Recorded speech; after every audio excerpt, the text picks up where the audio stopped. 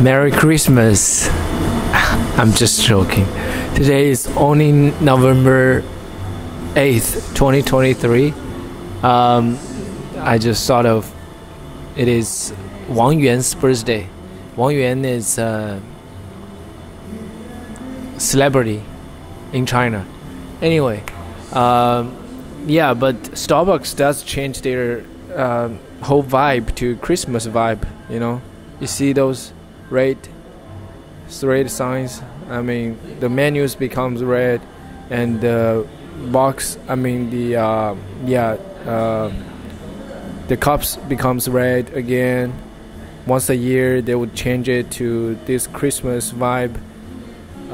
They are playing some Christmas music in the store. Yeah, I just got here. It's only 8 or 9. And after I got off from my car, it starts pouring. It stopped already, but I almost got wet, and I just rushed back to my car and got my umbrella.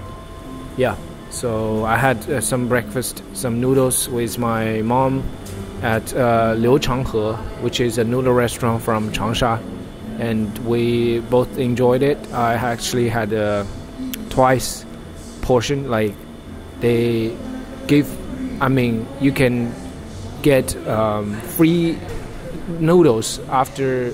I mean, you can get a refill. Like, it's kind of like a coffee shop refill. You get a noodle refill. If you have just finished your noodles, you can ask for more noodles. Yeah, and I had twice. I had two bowls of noodles. So yeah, I feel good.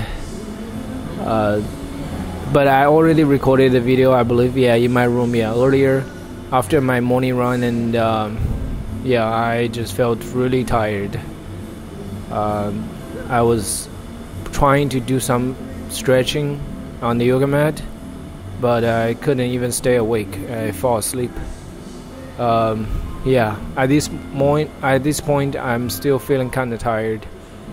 But it's okay. I'm going to read some books here while waiting for my mom to finish her early meeting, and then we're going to visit a client, my mom's client. So I will be her driver for this morning. Anyway, I'll see you very soon in my next video, reading aloud books video. Yeah, reading books aloud. Yeah, bye.